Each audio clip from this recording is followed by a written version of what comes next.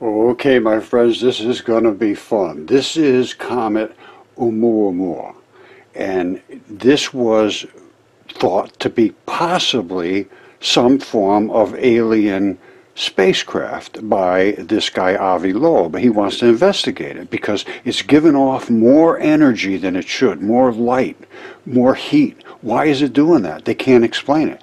Well, if something was living there, they would be creating heat. That would explain it, wouldn't it? Now I'm starting to get a warm, fuzzy feeling here. Loeb's theory was that Oumuamua was some kind of technological debris from an otherworldly civilization, drew worldwide attention. He became eager spokesman. He wanted to talk about it. He appeared not just on mainstream media outlets, but on UFO podcasts and conferences. That was his problem. They hate that. Most of Loeb's colleagues rejected his hypothesis immediately. Get out of here, just get lost, which he first laid out in 2018 and it published it, and then they just forget about it. They mocked it, they dismissed it as a public stunt. What's really irritating is that Avi is a smart guy, says Karen Meach, a planetary astronomer at the University of Hawaii. He is a good scientist, but he's out of fame here. He's just out for fame. The snubs gnawed at Loeb. They just ate away on him. Finally, he went crazy. I love this guy already. His anger boiled over early last year at an online forum called the Golden Webinar. An astrophysicist portrayed himself as the victim of a closed-minded scientific community. I love you, brother. Unwilling to entertain bold hypotheses. Absolutely. If we listened to my colleagues, we would just forget about Oumuamua, he said. We would not put any funds for cameras taking photographs of it. Then we will maintain our ignorance, just like the philosophers in Galileo's age. Exactly correct, Avi. I would love to engage, my good brother. All right, this is Comet Oumuamua. I think that's how they pronounce it. I'm not sure, but it's a finger. And you're all, oh, come on, Roger. Well, I had autopsy people look at this and they say there's no question whatsoever. It is exactly identical to a human finger in anatomy. That's all they can say. They can't say yes it is, no it isn't. But here's the grip skin. You see right here? That is the actual fingertip skin. This right here is the apical tuft, which is the emplacement of all of the tendons, the little bitty straps that run up, and here is an apical tuft as well, and it sits right there, just like that, and all of these little fibers lock in there, and that's what gives your fingers. And this is still one that still has a ball on it. All the other ones have pulled out. Now that runs down to the first joint you have right here somewhere, and then the center one is right there. You see that? That's where it twists in the center. Then you see that? That's like a strap. That is a regular tendinous strap. This is another emplacement. I'm going to show you over in the anatomical in a second. Then it runs down, and right down here it is literally ripped out from this area right here, and it's just torn away. And that black right there and the white over there is the vein and the artery. They have two different types of blood. One of them turns black, one of them turns red. Now in this picture, that's the artery, I'm almost 100% certain, and that's the vein. And this is exactly identical to human anatomy. Now, Avi Loeb says this could be a spaceship. Now, you say, well, it's not a spaceship if it's a fingertip. Well, no, that's not necessarily true. He could be absolutely right. All right, you see that? That is the blood, where the blood flows in fingertips. And at the end, there is a ton of vascular cavities. Now, this is also a fingertip. That's the black, they call that the distal phalanges. That's where the bone is inside. You probably are having a hard time seeing it, but it's a little black. Now, you see these holes here? This is the artery side. They blow out. Up here, and up here. See? Boom, boom, boom. And one of them's an artery and one of them's a vein. The blood comes up, the other one comes back. The veins, this side here, see? They're plugged off. They're plugged off. Same thing at the end, it's plugged. The arteries blow right out because the arteries have no restriction. See, the vein is here, the artery is here. All right, and that's the distal phalanges black bone pattern, if you can. And they should have an anatomist up there at Harvard, and they could take a look at it. No, and I have bones, I have all kinds of stuff. This is the Mudfossil process, and it's nucleophilic substitution. They just have to look into it a little bit. I do all this stuff. I'm into all this, and I'm going to show you some of the other stuff because he's a physicist too, and he should recognize something else I'm going to show you. All right, well, what's the takeaway? They could be living in huge tunnels living in here, and if the thing is glowing brighter than it should be glowing, why is that? I would say that more than likely somebody's living in there. I mean, they could have every single thing they needed. It's body tissue. It has all of hematite and magnetite and calcium and sulfur and sodium and everything you need, 100%. Ferrous, all the hydrocarbons, I mean, it's exactly like what we're living on underneath our feet. Okay, this is Comet 67P. If you hear a lot of background digging and so forth, they were excavating right around here, so that's the noises you're hearing. This is Comet 67P, gigantic. That right there, my friends, just take your time, look at it. Those are bundles of either tendon fibrils or muscle fibers, but that round section came off and attached to a bone or somewhere else. These little straps here are tendinous fibers that came down to this ball, which is a tendon enthesis.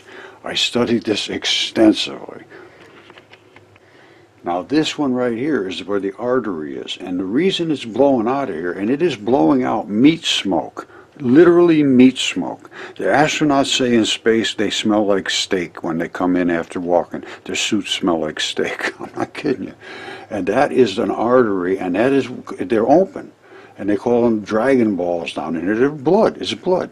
These are the little tiny blood vessels that service all of around the leg, apparently, or whatever it was. I can't say exactly what this was, but it was embedded into something. All of these little spikes were, there was a layer of tissue here. There had to be something that exploded and blew all these things out into space. And the moons are tendon balls too. I'm just going to lay it on the line. If Avi Loeb has really got an open mind, he's going to have to talk to me because I have the evidence.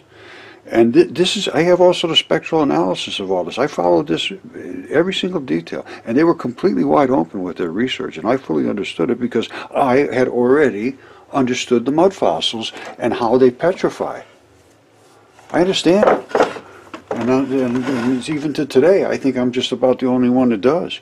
And if Avi Loeb wants to engage, I would absolutely adore that.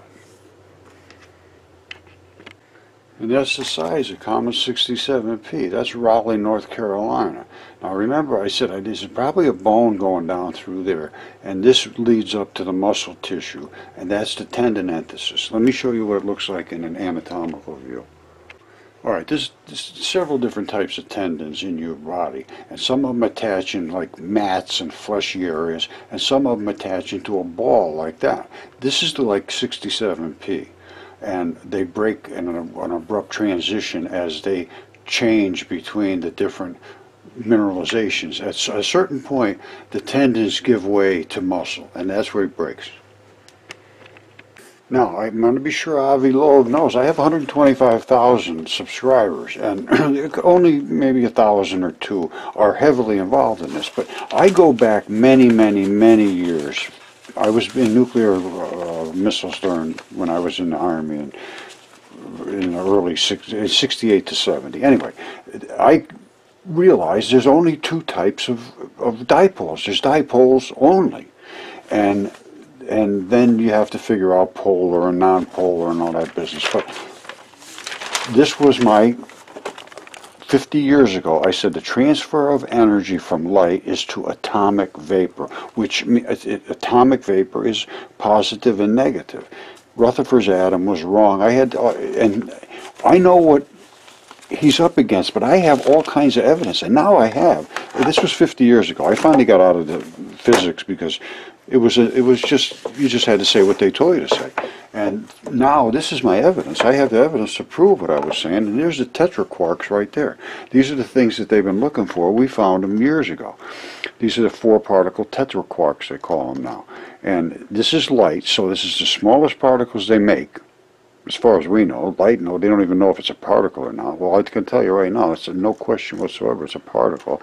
And it can exceed the speed of light. It pulled itself right out of its own magnetic wave. Normally you'd have a wave, which is the magnetism. You don't see it. The particle's back here, and the wave, it precedes it. And that's why they say it's a particle wave. Well, it's the particle's magnetic field creates a wave. And a wave pushes against all these little particles.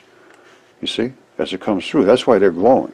And I will show you the actual particle interacting, because we have it right down to the particle level. There's the particle right there. And you say, well, Roger, how could you possibly see these little particles? We are seeing radiance. We are seeing enormous energetic reactions and then pixelated as a compilation. This is not, we're not seeing the actual molecules. We're seeing the radiance. And the black is dark matter. These are the Higgs fields coming out of our ears. And we can just continue this reaction forever.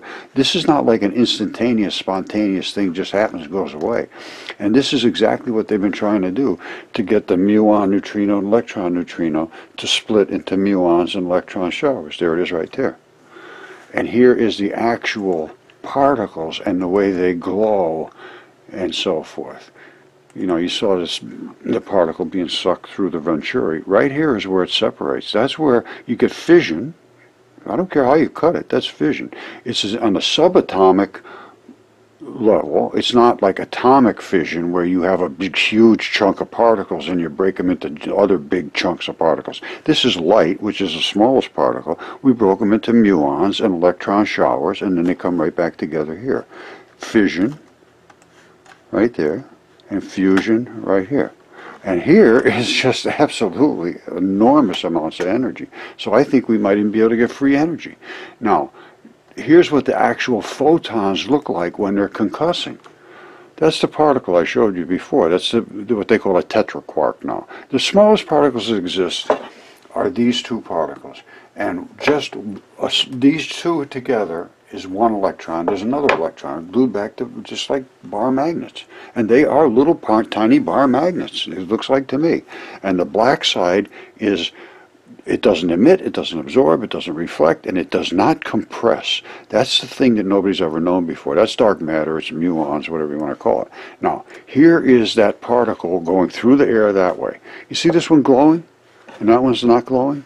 This one's concussing with the the particles that are in front of it. That's what creates the wave and the particles and all those little flicky things I showed you before. The black does not compress. These can compress and squirt through the venturi that we created. It's a tuned venturi, only allows the white through. The black cannot get through, but the black is so heavy and so hammery that it slams and pushes the white and squirts it through, as you saw, into an absolute, you know, look at it. And that's because the black can't get through. Only the white can get through, and it bam, bam, bam, bam. It's like throwing the thousands of bowling balls a second at some little white fluffy things and forcing it to go through there. And then they just go around, but they don't mind being on top of each other. The whites hate each other. They just get away from me, get away from me. That's what they set up. This is a single slit. That is not interference from flappy waves of a double slit. I have a lot to talk to you, Avi. Please, brother, get me a hold of me. You know, I can be extremely respectful, and I know you'll take a hell of a lot of heat for talking to somebody like me, and you're probably taking a lot of heat, as I showed. Yes, you already have. So what's the matter, you know? We'll just roast it up another couple degrees, and we'll see because I have the evidence to support everything I'm saying. If you saw anything I said that I don't have evidence for, I want you to confront me on that. But I'd certainly like to have that discussion, my friend. I really do, and I can support every word that you've been saying. And I see no reason to think that comet is not occupied. Why wouldn't it be? I mean, the things that I have seen change everything. You know, I'm not bragging. If it's true, it ain't bragging. Right, and I also want to talk to Avi Loeb about Immanuel Velikovsky's book, Worlds in Collision. He brings the whole thing to light. There's a lot of discussion needs to be done. I'm sure Avi Loeb must know about Immanuel Velikovsky. He's been maligned by academia, but he is known, but they laugh at him, and that's got to stop, because he has the answers. He did the research and went to all of the museums and libraries and tablets and papyruses and all that stuff, and from everywhere, cartouches from South America, India, Asia, everywhere, and they all had the same story. And it was only 3,500 years ago, and it accounts for everything that I will show you or have shown you.